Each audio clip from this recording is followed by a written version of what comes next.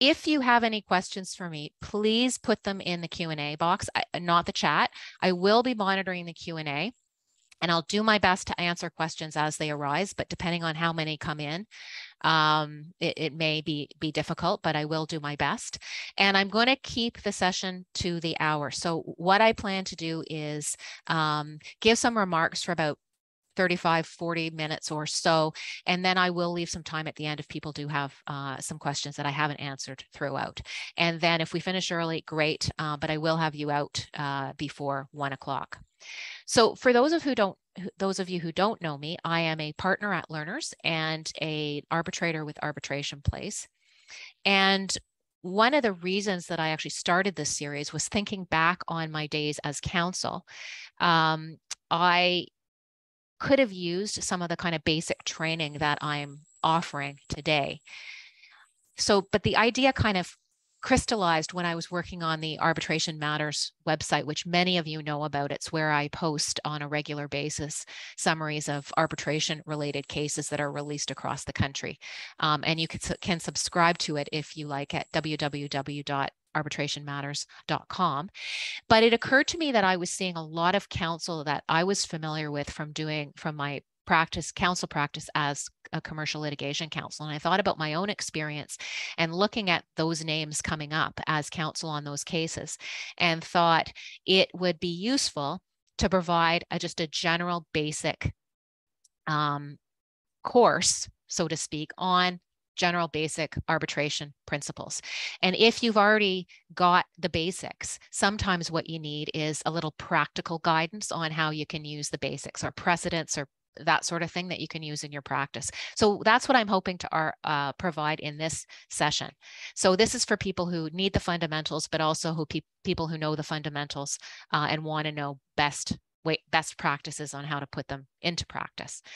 After this session, I will circulate a list to everybody of the resources and precedents that I talk about today, and a recording of this session. So today's session is about appointing the arbitrator, practical advice and best practices. And I think this is one of the least discussed topics, and I think it's a really important one, especially on the issue of terms of appointment of the arbitrator and fees. And so some of the practical issues about appointment of the arbitration panel or the arbitrator and some of the other kind of mechanics of the appointment process, I think are not discussed a lot, although you read in the rules how it's supposed to be done. So I'm hoping to provide today a little bit of practical guidance on that. Obviously, the appointment of the arbitrator is one of the most important aspects of an arbitration. The fact that parties can choose their decision maker is one of the top reasons parties choose arbitration. But the challenge is often that arbitration agreements don't always provide an adequate mechanism for that. And so I'm going to talk today about what happens if the parties agree on the arbitrator or at least the process, and what happens if they don't. And then once the arbitrator has been appointed, fees and all that sort of thing. So I'd like to cover today decisions about appointing a sole arbitrator, a panel of 3, considerations about processes, mechanisms for appointment, what happens if the parties don't consent, the role of institutions in arbitral appointments, practical tips if you've got to bring an application to a court for an appointment of an arbitrator, and again, terms of appointment. What does the actual contract between the parties and the arbitrator look like? What kind of terms should be included? So let's start with some basics. I'm going to make some general comments about best practices and processes, but they're always subject to either the law of the seat, the parties' agreement, or their chosen rules. So sometimes what I say may not apply to your arbitration. The importance of the arbitration agreement in the arbitrator selection process cannot be understated. That, the arbitration agreement is the critical clause in the parties' business agreement that determines how the process will go and what issues will be covered.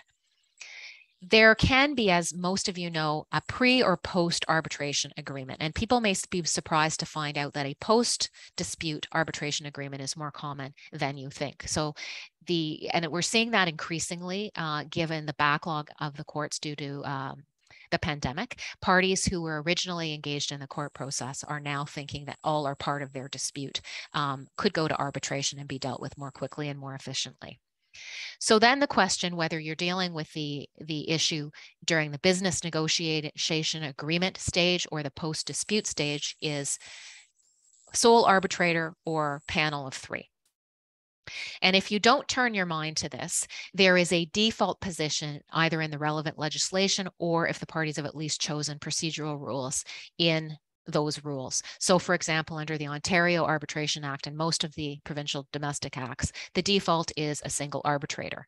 Under most provincial international acts, the default is a panel of three arbitrators. So you really do want to be specific if you have a preference, and you probably should.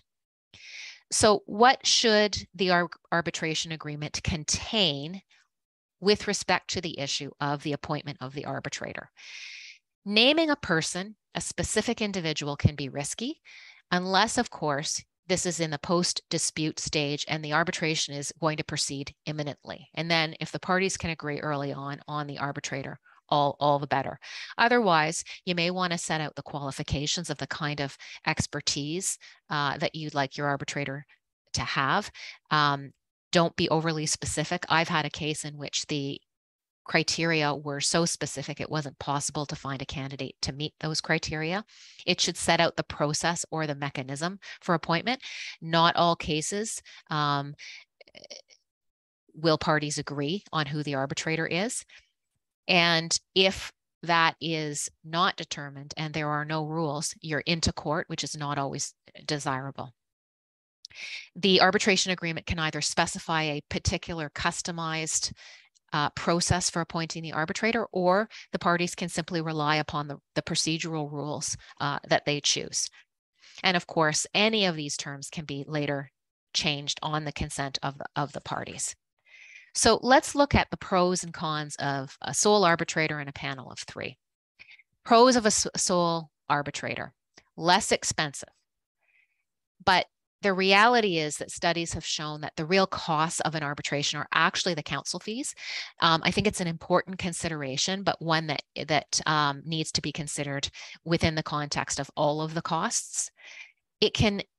Appointing a sole arbitrator can result in a much faster appointment process, obviously, unless there's a dispute. The parties agree on a person after perhaps an exchange of candidates, and the person is appointed, and away you go.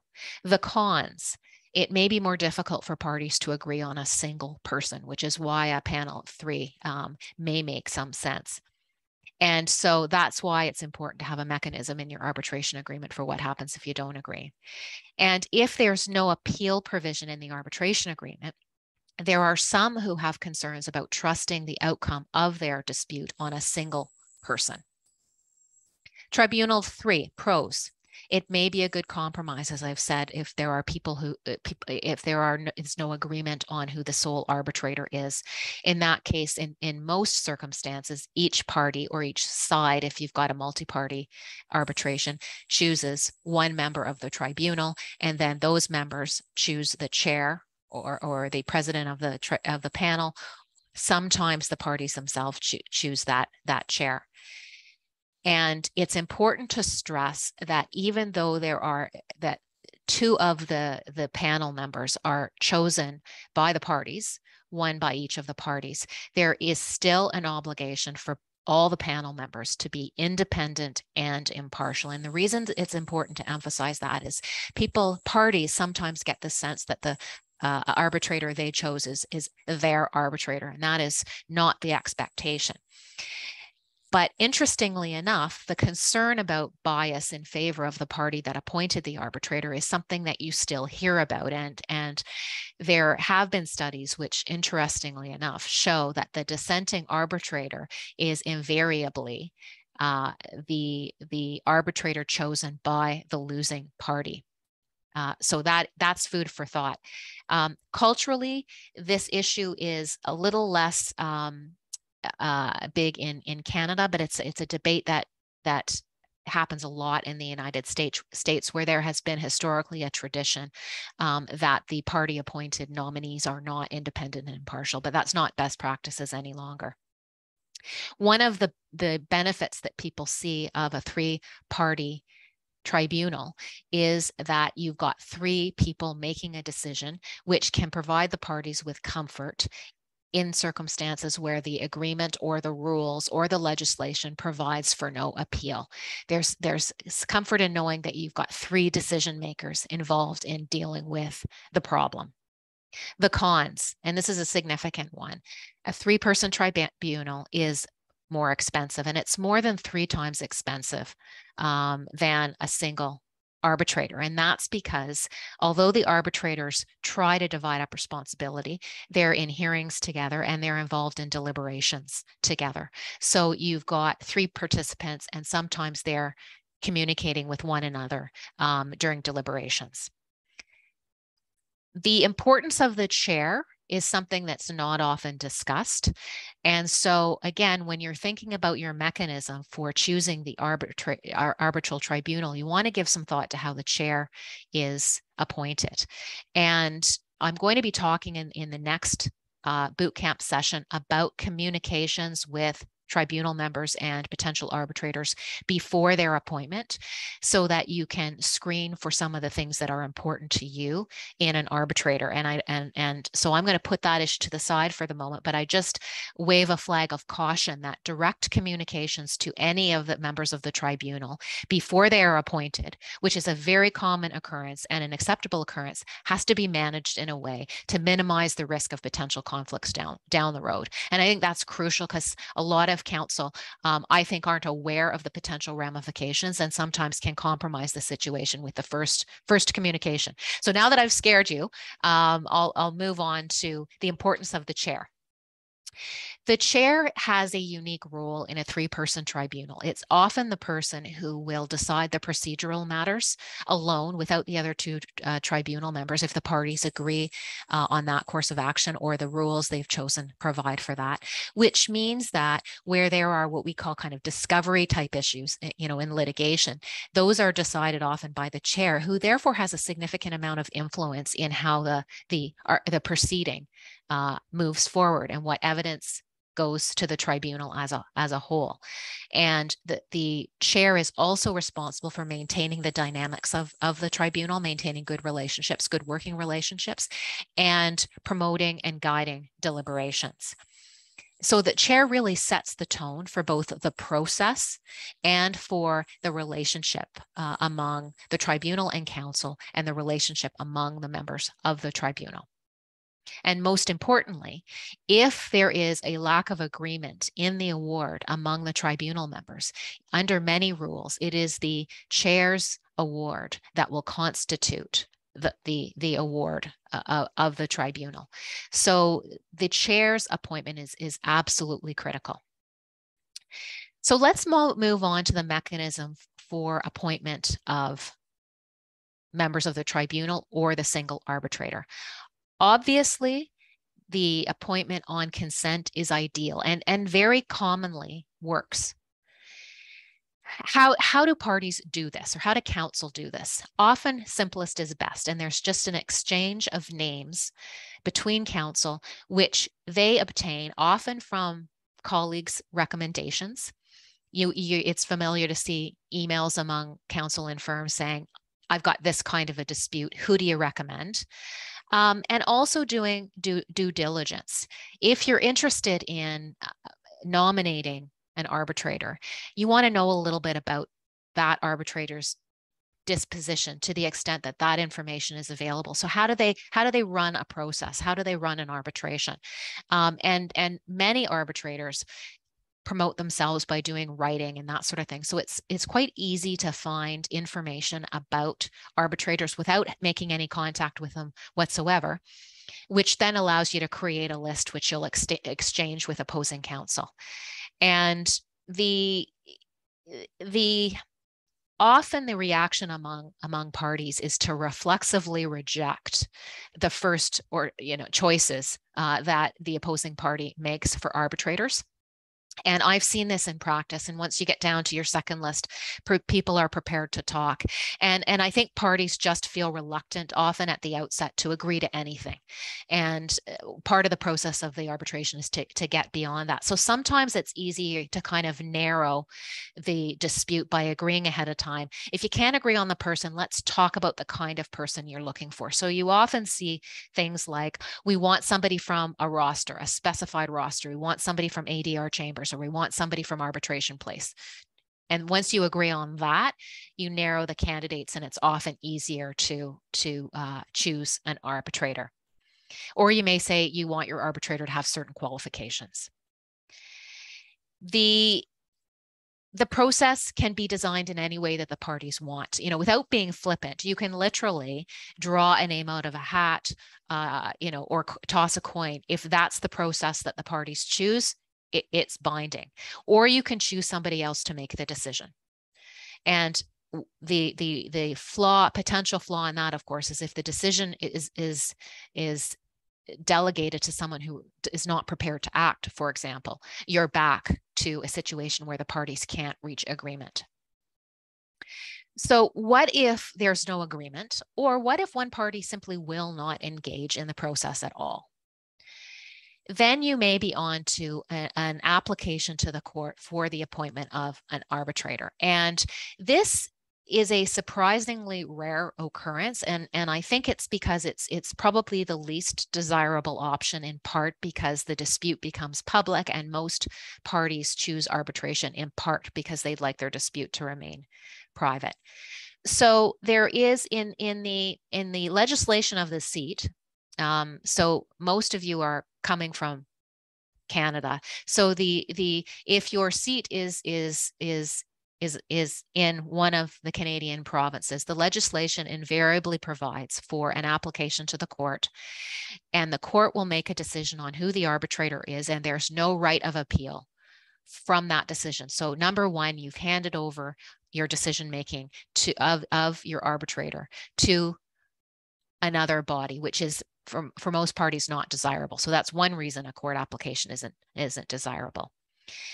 But it also is not desirable sometimes because courts are not familiar necessarily with all of the various candidates whose names are put forward. So they are very familiar with some of the former judges who are acting as arbitrators and feel very comfortable choosing and appointing them. Sometimes they know some of the more prominent arbitrators, and so they feel comfortable appointing them.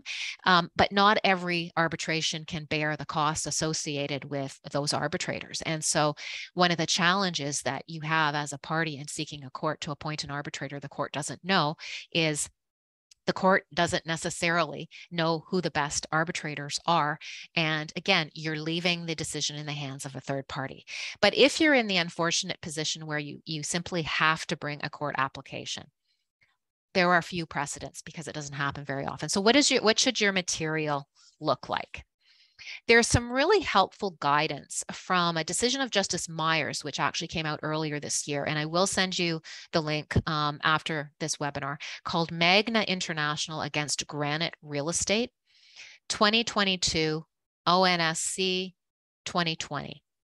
And I think the most important point that Justice Myers makes is that you can compare this process to the process used in bankruptcy and insolvency proceedings, where an officer of the court, receiver or monitor, is being appointed. What information does the court want to see in order to be satisfied that this is a suitable person for that role?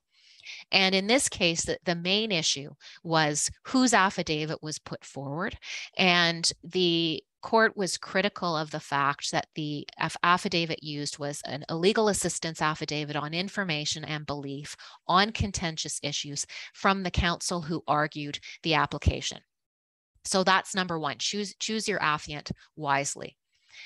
But the affidavit should contain at least the following information: a description of the nature of the dispute and the amounts at issue, the arbitration agreement itself, that may include, the business agreement, and the relevant legislation, the legislative requirements.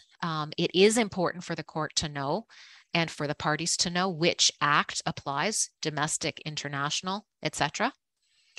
who the proposed arbitrators are that the applicant is putting forward. So they should have their CVs attached. The material should include a consent or a statement that the arbitrators are willing to serve if appointed.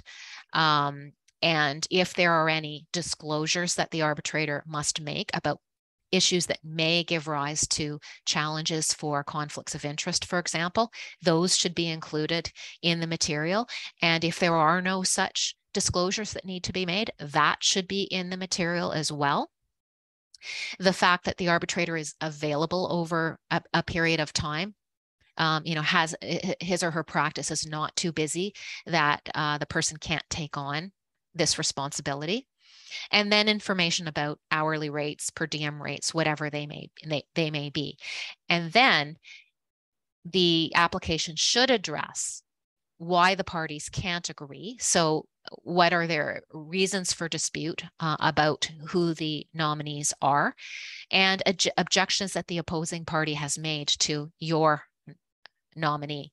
And with that information, the court should be in a position to make a decision that you can at least live with, because you've educated the court about the various alternatives, and you've also lined up your arbitrators so that the court won't be in a position of making an appointment of somebody who doesn't have time or isn't willing to serve. So that's a court application. Appointment by an arbitral institution, and this is very common as well. If the parties can't reach an agreement and they don't want to go to court, they may agree to use one of the institutions simply as an appointing authority. And not everybody knows that the institutions provide appointing authority services for a fee, and it's usually a reasonable fee, without the requirement that they actually administer the arbitration. So if parties want an ad hoc arbitration, but they are not able to agree on their arbitrator, that is an ideal solution. And the institution will use the rules of that institution. So for example, in ADRIC, the mechanism is that ADRIC will provide the parties counsel with a list of 3 names. Those counsel strike out the names of those arbitrators they object to and rank those that are left and respond to ADRIC. And if ADRIC finds there's no common ground there, ADRIC will do this a second time. And if there's still no common ground, ADRIC will appoint somebody without the party's consent, but not on the list of those arbitrators who were objected to. So the ADRIC formula mechanism provides some input from the parties, but may not result in a choice that either party has specifically requested. The ICC rules provide that if the parties don't agree, the ICC itself decides. And the UNCITRAL arbitration rules provides that if the parties can't agree, they can go to the Secretary General of the Permanent Court of Arbitration in The Hague to make that decision. And that generally the institutions are looking for people whose independence they're comfortable with, who have experience, knowing something about the dispute, that the institution has confidence, has the expertise to deal with it. In international cases, sometimes the nationality of the arbitrator is important. The parties would not want the arbitrator to be somebody from one side's nationality and not the other, for example. And so there are a variety of mechanisms under a variety of rules. And if you're going to choose specific rules, read those rules very carefully to make sure you're satisfied with the fact that at some point, if parties can't agree, the institution will be making that decision for you. Another reason why you may want to refer to rules is that some rules provide for an emergency arbitrator to be appointed if, for example, either party needs interim measures or what you call injunctive relief in the court system. That person, the emergency arbitrator, can be appointed before the arbitrator who will hear the merits of the proceeding has been appointed in urgent cases. And without that kind of mechanism in the chosen rules, once again, you're back to court. So the next topic I'd like to address is, again, one that people don't talk about a lot, and that is, what should the terms of appointment be between the parties and the arbitrator? This agreement is the source of the arbitrator authority. So it's absolutely essential that it contains all of the terms that the parties think are important. And there is no standard form. And I'm going to send to you, following this webinar, a number of precedents to give you some ideas of the kind of clauses that you may want to include in your terms of appointment. Generally, they're drafted by the arbitrator, who has standard forms of terms of appointment. They're always open for discussion with the parties, in the same way that, you know, lawyers' retainer agreements are.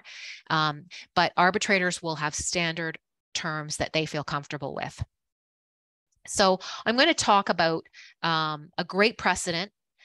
Bill Horton on his website has some wonderful, I think he calls them tools and information. He has a couple of terms of reference documents, terms of appointment documents that are really helpful. So I'm going to talk a little bit about those when I explain the kinds of terms that are useful to include in your terms of appointment. So let's start with the basic ad hoc arbitration, single arbitrator.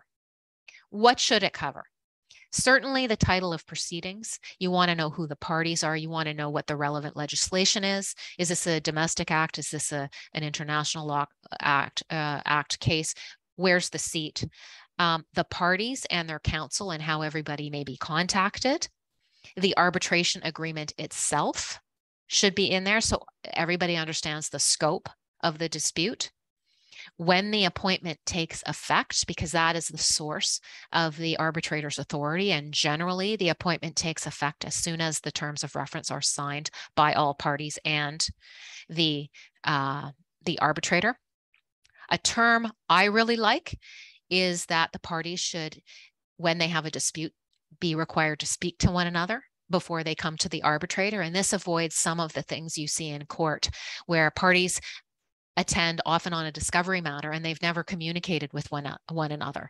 And so many disputes, as we all know intuitively, can be resolved without a decision maker getting involved if the parties simply talk to one another. So I love that term. The immunity of the arbitrator is something that the arbitrator is going to want to see in the terms of appointment. And essentially, those terms include a release against the arbitrator, an indemnity, and immunity. And the arbitrator has the same immunity as a superior court justice in any of the provinces. And specifically, that means that the arbitrator will not be called as a witness with respect to any of the issues that arose in the arbitration, for example. And I can make a little pitch for any of the arbitrators in the audience. Notwithstanding those terms, you will want to get arbitrator insurance, which is very inexpensively obtained through ADRIC. You cannot rely upon your Law Pro counsel insurance in the event there is a claim. Other issues that the terms of appointment should cover. Increasingly important to all parties is confidentiality and cybersecurity issues. And there are a number of guidelines out there, some of which I'll refer to in the material I send to you after this webinar, which give you some indication of the issues that should be canvassed among the parties. There may be very sensitive issues or very sensitive parties to the arbitration who are, for example, more likely to be hacked, governments as parties, for example. And so it's absolutely essential that the parties agree on a protocol and then ensure that the arbitrator is equipped to conduct the proceedings under that protocol, including what happens if there is a breach. The arbitrator should be given the authority to decide procedural matters. Often parties can't agree on those issues, and it's not uncommon that there's a residual discretion on the part of the arbitrator to decide procedural matters in order to move the arbitration forward. The terms of appointment should also have a statement that all terms are subject to the applicable law. For example, the parties may have agreed that there's no appeal of the award, but it may be that at the seat of the arbitration, it is not legal to contract out of an appeal, for example. So you want to make sure that your agreement remains sound, because it must be interpreted consistently with the applicable law. Another very important issue that must be in the terms of appointment is the arbitrators and parties disclosures. And again, I'm going to do another webinar about that issue, and that's going to be next month, and I'll tell you a little bit about that in a moment. But these are circumstances of which the arbitrator or parties or counsel are aware, which may give rise to a conflict of interest, and which therefore may give rise to ground to challenge or have the arbitrator disqualified. You want all of those potential issues on the table. Once parties consent to the arbitrator being appointed, notwithstanding those disclosures, then they are, again, by the terms of appointment, not permitted to challenge the arbitrator later on for based on any of those grounds. And that's just a simple rule that ensures that the proceedings do not get hijacked by an issue that a party could have raised earlier and did not. There should also be a reference to what the arbitrator does after the arbitration with all of the data, all of the documents that the arbitrator has received in the course of the arbitration. And so it's common to have kind of a document destruction term. 60 days, 30 days, something like that. 60 days is probably a better number because the rules and some of the rules in the legislation allow for post-award clarifications to the award. And so the arbitrator will want to keep the file for that period of time. But after that, presumably the parties do not want any of that data or that information in the hands of third parties in any event. Now, it's sometimes the case that arbitrators are asked to hold on to the file if there's an appeal or a set aside, a chance that the court is going to be asked to remit an issue back to the arbitrator. That may be a good reason why the arbitrator should retain the file for longer than the standard period of time. And if that's the case, the parties need to ask the arbitrator that and make a special request. And some arbitrators have terms that if they're going to be required to store data and documents in a secure location, that the parties pay for that as well. The standard terms of any contract, you may want to indicate the applicable law, have an entire agreement clause, etc. So as I say, I'm going to circulate some precedents. Fees. This is a delicate issue from some people's perspective, but it's an absolutely essential issue for parties and the arbitrator to discuss. So the question is, when do you discuss it? I think it's pretty obvious that you'd really like to know the arbitrator's fee before the arbitrator is appointed. And this is something that can be learned during a pre-appointment contact, a pre-appointment meeting. As I say, I'm going to deal with that in the next webinar because that is fraught with some risk, but there are ways to do it in order to maintain the integrity of the process. Arbitrators generally charge both an hourly rate and a per diem rate, although many charge just an hourly rate. And the per diem rate is for hearings. It's based on a 7 or 8 hour day. You'll want clarification in the terms of appointment. And what that generally means is that if a hearing day finishes early, the arbitrator is paid the per diem rate. If the day goes late, the arbitrator is paid the same per diem rate. So that provides some certainty for the parties. Who is responsible to pay the fees? It must be the parties.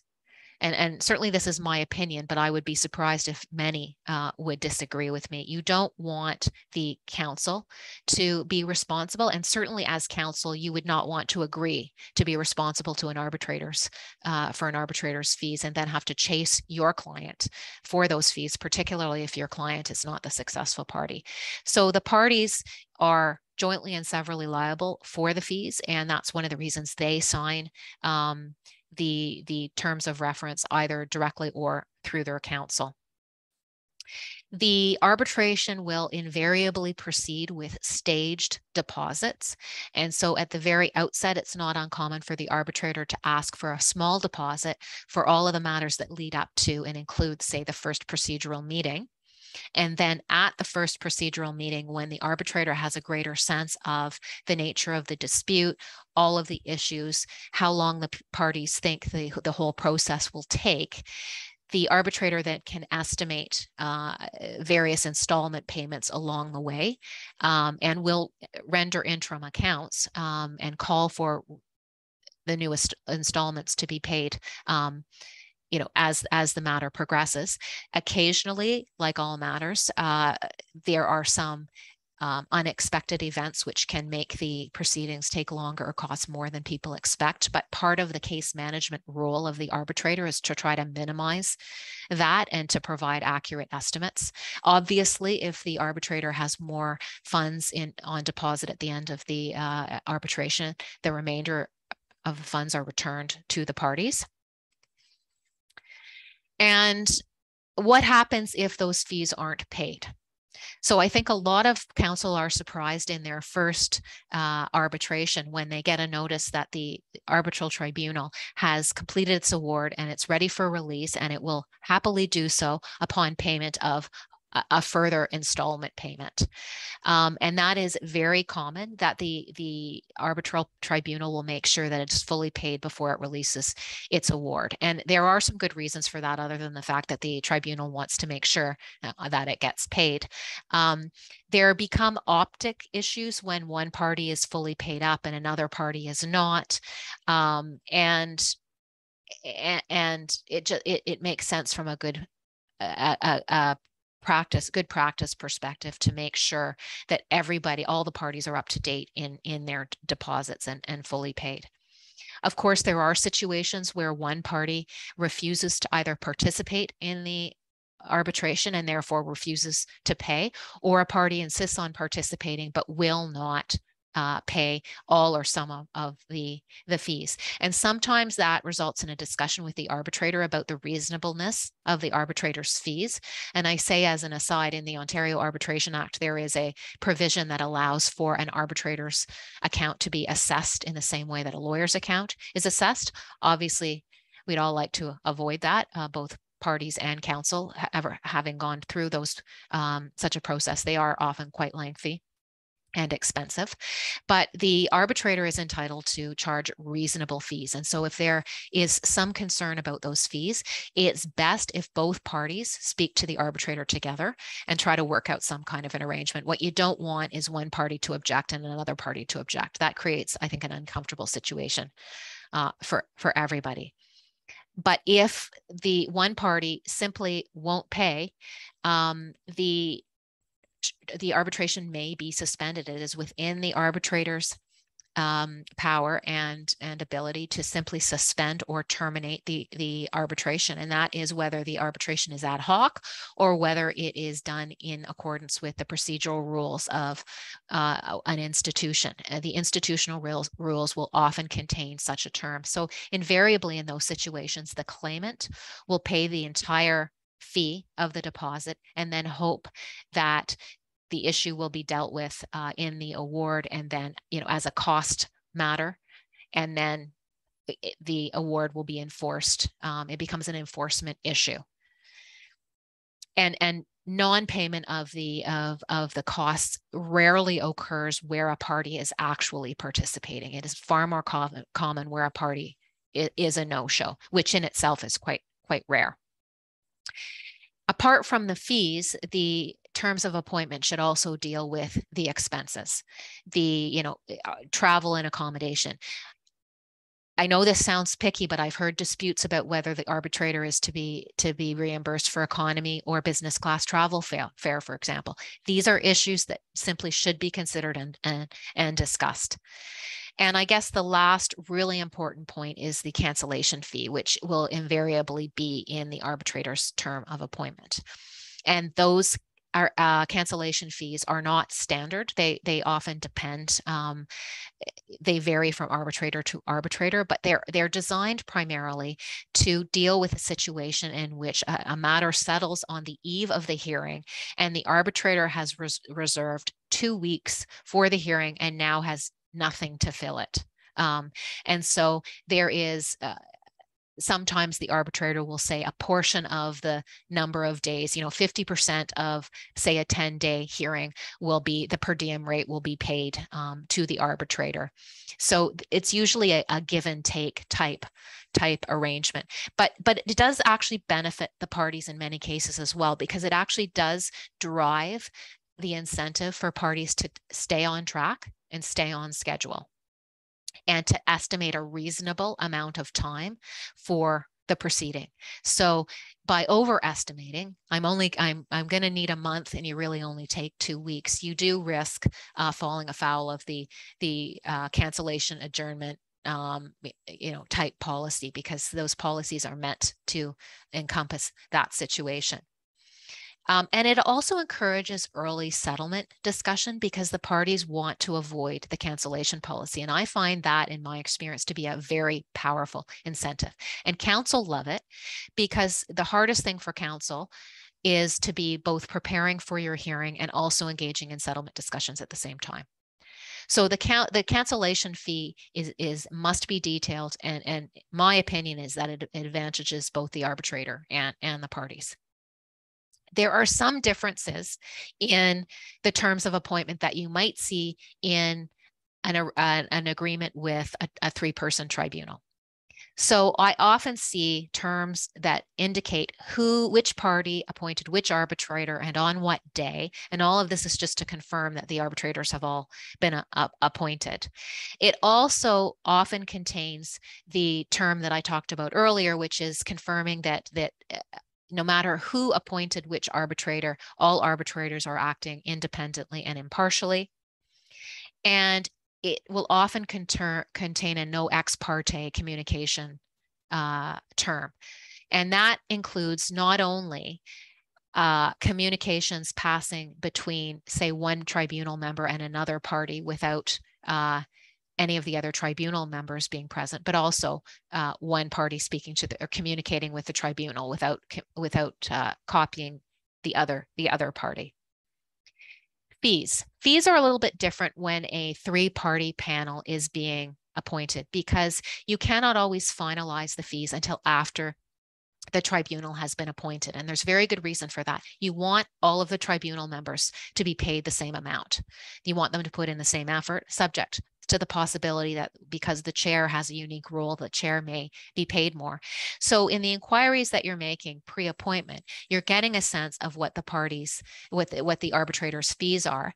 And hopefully counsel are talking to one another about what they think an appropriate fee will be to the panel, and that once the panel is appointed, that's a negotiation that takes place to make sure that there's not a lack of equity or a problem within the dynamics of the tribunal by having varying hourly rates, which means that if you are communicating with your party appointee in advance of appointment about this, it's probably not wise to commit to a specific hourly rate. And most experienced arbitrators will understand that. What about if the arbitration is administered by the institution, or the institution is the appointing authority? The terms of reference you can find on the websites of a lot of the arbitral institutions contain great precedents, because, for example, the ICC model terms of reference are very, very detailed, and you can pick and choose the provisions that you want. There are, under the ICC rules, mandatory terms which must be in the terms of reference, but many of them are optional. So the terms of reference must contain the names of the parties, the contact information, summary of the claims, the quantum, the list of issues to be decided, the seat, and the rules. But they may include the procedural history, the constitution of the tribunal, the arbitration agreement, the inclusion of an arbitral secretary, if that's what the parties want, and issues that may arise like jurisdiction objections, those sorts of things. So they can be as detailed as the parties want and as customized as they want. Fees for the arbitral tribunal, I've already talked a little bit about the fact that those fees cannot be decided until the tribunal has been constituted. But if the arbitration is being administered by an institution, it is the institution that will set the fee, and it is the institution that will handle the money. So if the tribunal is ad hoc, the accounts and the deposits are actually paid to the arbitrator, or in the case of a 3-person tribunal, usually the chair. But where an institution is involved, it handles all the money. and also, you know, the release of funds and the billing, the invoices and all that sort of thing. So I've now reached about 12:45, which is where I said I would stop. So all participants will be getting a recording of this session. And as I said, a list of precedents and resources that I've spoken to. Just want to tell you a little bit about what's up next. On November the 10th, I'm going to do a second session, which I'm calling Ethical Issues Part 1, Best Practices for Pre-Appointment Communications with the Arbitrator. And that's where I'm going to talk about how to make the approach to an arbitrator that you're interested in appointing and how to get information to make that ultimate decision without compromising the process or raising potential issues that could give rise to a conflict of interest. I've applied to the Law Society for professionalism credits for that session, and I'll let people know who are interested once I get an answer from the Law Society. So that's the end of my formal remarks. I don't see any questions in the Q&A. Now's your time to ask questions you didn't have a chance to ask. Okay, I've got one that's just come in. In your view or experience, is there any difference in the roles played by a neutral arbitrator and a party-appointed arbitrator in a panel?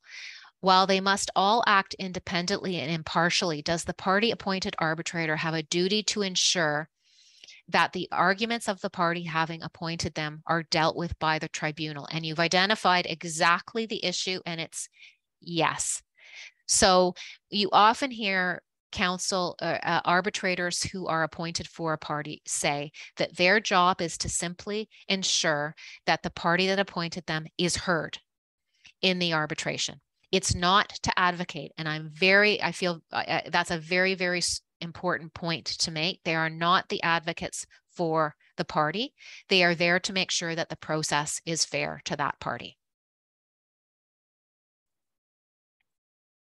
And many of the institutional rules provide for a specific form to be signed by the tribunal, which says, I will be independent and I will be impartial. So it's a commitment that the arbitrator makes, whether or not it's a sole arbitrator or a party-appointed arbitrator, to act independently and impartially.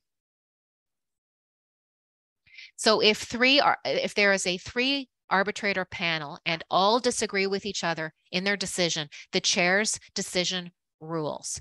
That is certainly the case if that provision is found in many in the rules, and many institutional rules contain that type of provision. And I don't know what the case law says about that. Another reason why choosing the rules of a specific institution, in my opinion, even if the institution doesn't administer the arbitration, is wise, because the institution has thought about a lot of issues that parties and their counsel may not contemplate will arise. In your view and experience, how important is it for arbitrators to be learned in the substantive law applicable to the dispute? That's a hard question to answer, because lawyers who and arbitrators who do international arbitration very often are dealing with the substantive law of a jurisdiction in which they are, not called to the bar. And so the question really is, what tools are available to arbitrators to learn that law? There is, first of all, the party's obligation is to educate the arbitrator on that law. And those of you who are familiar with the Uber decision, everybody knows what the ultimate finding was, but there are so many interesting little issues that we could talk about just Uber. One of those issues is that the parties did not educate the court about the substantive law of the Netherlands, which was the law of the arbitration agreement, the law that substantive law that applied according to the arbitration agreement. And so the issues that the Supreme Court of Canada addressed relating to the validity of the arbitration clause were considered in accordance with Canadian law, because that court didn't have evidence from any of the any of the parties on what the law of the Netherlands is. So it's really the responsibility of the council to educate the arbitrator. And you may, in choosing a 3-person tribunal, for example, want to have one member of the tribunal with experience in that law, or all 3. So that's one of the criteria that you as a party can choose. But is it necessary? Not necessarily. And many arbitrations proceed where arbitrators are dealing with a law that is not their kind of home jurisdiction law. Next question. You discuss situations where a party may not pay a portion of the fees, but what steps should be taken where a party will not pay the initial retainer deposit to the arbitrator? First of all, if it's the claimant who doesn't pay, the arbitration will never get off the ground. If it's the respondent who doesn't pay, then you're back to the situation that I described, that the party, usually the claimant, who wants to proceed by way of arbitration has 2 choices: either to abandon the arbitration and sue in the courts, or to pay the responding party's installment and proceed with the arbitration. And the arbitrator may proceed in the absence of a recalcitrant party.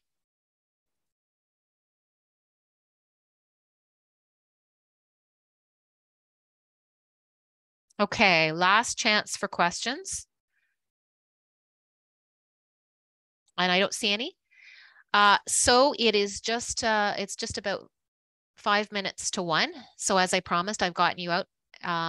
Great to see such a large turnout. I hope you found this helpful, and I hope you'll tune in to the next session, and you should be getting some information about it either end of this week or beginning of next week.